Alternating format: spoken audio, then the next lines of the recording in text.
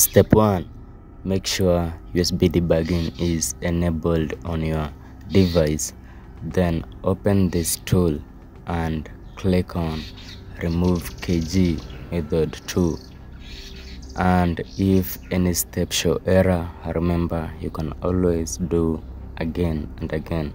There's no limit on how or the number of the phones you can unlock.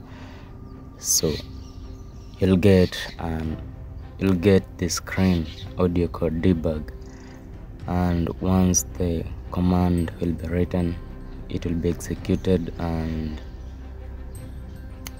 it will connect successfully, and your phone will be unlocked and it will be good to go. So all you need to do is enable USB debugging.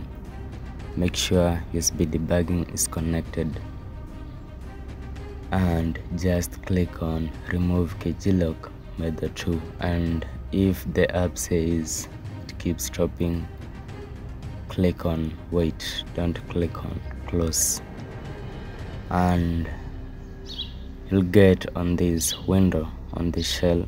And once you click on OK, the command will start to write automatically.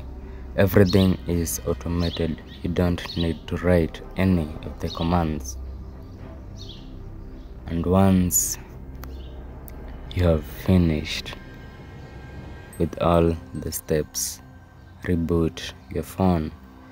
And if you unlocked your phone this way using this method that I have just shown you, don't ever power off your device or restart your device, because KG Lock will come back. But as long as your phone is always on, I mean your phone never shuts down, it's cool, it's good to go, you'll always use the phone.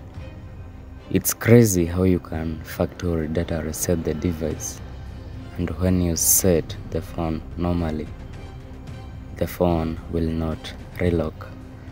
But the disadvantage will be that you will lose all your data if you perform a factory reset. That's crazy, right? But as I stated earlier, all you need is USB debugging connected on your device. Then go ahead, click on Remove KG Lock Method 2, and you're good to go.